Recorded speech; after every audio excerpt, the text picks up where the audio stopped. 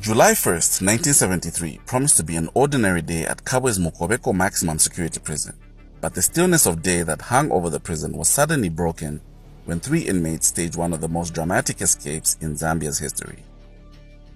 Never before had any gang of criminals been so daring as to break through the huge, well-secured gates of the prison facility, but that day it happened, and when it did, it resulted in a trail of blood and a stunned nation.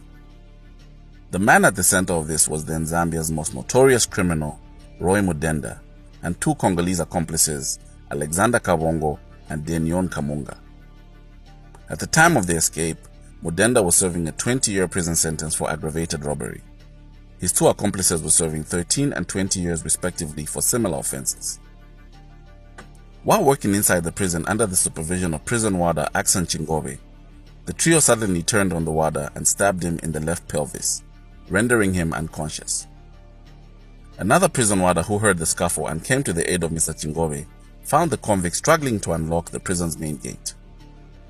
He tried to overpower one of the convicts, but was shot in the left arm outside the prison gate.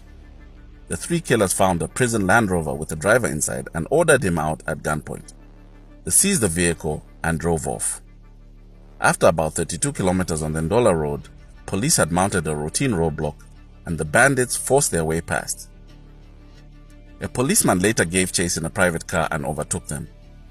When the bandits spotted the policeman, they panicked and the Land Rover overturned, but they fled into the bush, still armed. Nothing was heard of the fugitives until July 5th, when it was reported that they had attacked a Kapirimposhi couple and robbed them of 100 kwacha, which was a lot of money in those days, and some clothes. Central Division Police Chief Mr. John Chongo dispatched more police reinforcements to Kapiri and surrounding areas to help search for the fugitives. Mr. Chongo also requested for paramilitary from Lusaka to help in the search of the criminals. 2 of the bandits, Kabongo and Kamunga, were eventually cornered the following day, near the house that they had robbed.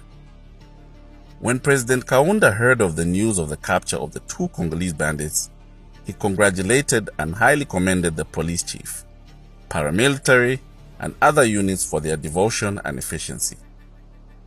However, Roy Mudenda was still at large.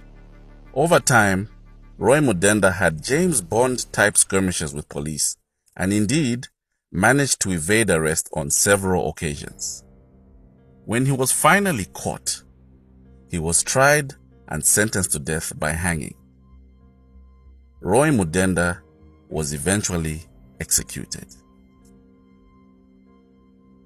This is the prison break story of Roy Mudenda, Zambia's most notorious criminal.